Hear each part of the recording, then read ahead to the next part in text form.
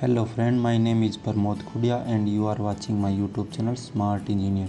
Please subscribe to my channel and press the bell icon for latest video information. Today we will talk about different kind of sensor used in smartphone.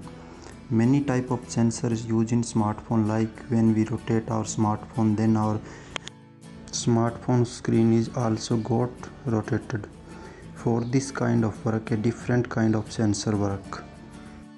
When we unlock our smartphone using fingerprint sensor, then phone is using different kind of sensor. First we understand what is smartphone sensor. We can say that sensor is a different hardware and program that itself control different function in your phone. A smartphone use different kind of sensor like proximity sensor, compass sensor, gyroscope sensor, NFC sensor. So now we briefly discuss all about these sensor. Different type of sensor used in smartphone like proximity sensor, accelerometer sensor, light ambient sensor, barometer sensor, gyroscope sensor, fingerprint sensor. So let's start the video. Proximity sensor. This sensor make use of infrared, LED and IR light detector to calculate the distance between the phone display and object nearby. The proximity sensor is typically used while making or attending call. Proximity sensor allow you to turn off your display during call when you allow your phone to make contact with your ears. Proximity sensor used while making call and when the phone is held to the face to make or receive a call. The sensor detect it and disable the touch screen display to avoid unintended input through the skin. This proximity sensor detect the closeness of your skin and deactivated the touch screen display, hence reframing your skin to make undesirable action. Accelerometer sensor. Accelerometer sensor used to measure acceleration, but in smartphone they are able to detect change in orientation and tell the screen to rotate. An accelerometer detects acceleration, vibration and tilt to determine movement and the exact orientation along the three axes. App use this smartphone sensor to determine whether your phone is portrait or landscape orientation. Accelerometer can also determine how fast your phone is moving in any linear direction.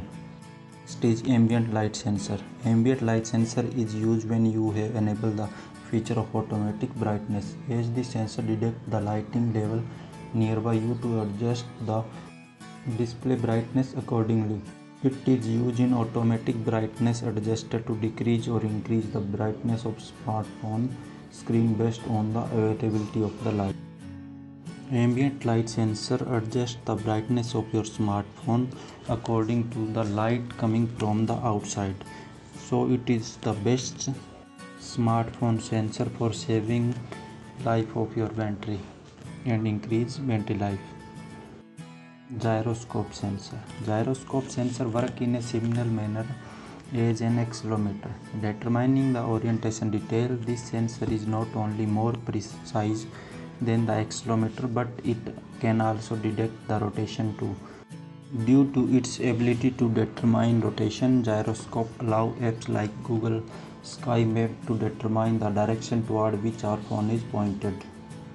Gyroscope sensor is also a sensor that works like a accelerometer sensor, but in this sensor we can rotate screen to 360 degree. The gyroscope sensor add an additional dimension to the information supplied by the accelerometer by tracking rotation or twist.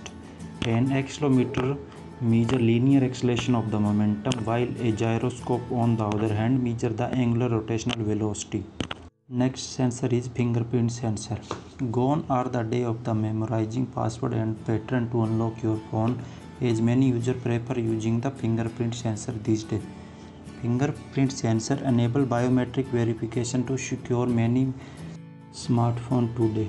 It is a capacitive scanner that records your fingerprint electrically. When you put your finger on its surface, the ridge in your fingerprint touch the surface, whereas the hollows between the ridges have a slight separation.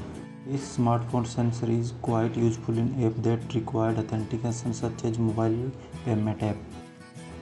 Hope you like the video. Thanks for watching my video. Like, share and comment. Don't forget to subscribe my YouTube channel.